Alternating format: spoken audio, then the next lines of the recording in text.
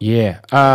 Before you go, can you share just the most interesting Gaga story you had with her? Maybe it was early on. Maybe it was when she, I don't know, wore a meat dress to the day. I don't know.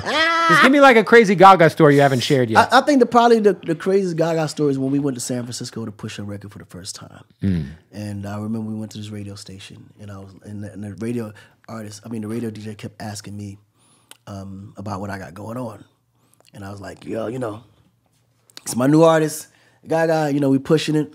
And they were like, yeah, but what do you got? Like, yeah, at the time, I said, bro, she's a new artist. You're Akon. I'm like, hold up. I'm here. I ain't going nowhere. But I need the world to understand that this girl right here is going to be the biggest artist in the world, right? And he had this look on his face like, whatever.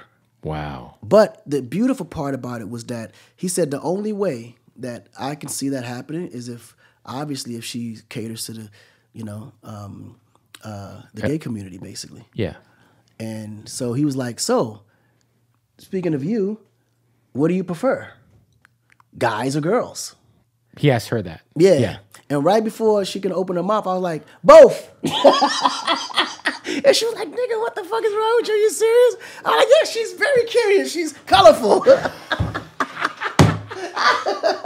I know she probably wanted to kill me at that moment, but at the same time, I think she knew exactly what I was saying. And then they kind of elaborated on it, and she had the best answer. And she was like, yeah, well, I'm just a free spirit. And the guy was like, see, we can rock with you. What's the plan? And they played her record right after that. And it's in San Francisco. Yes. Yeah. The moment they played her record, it became #1 on phones the same day. Wow. That's huge. It was like... she's an icon, period, but also an icon in that community. Right. No. But then it was interesting because as her career developed, that became one of her biggest movements. They love that. Yeah. Shout out to the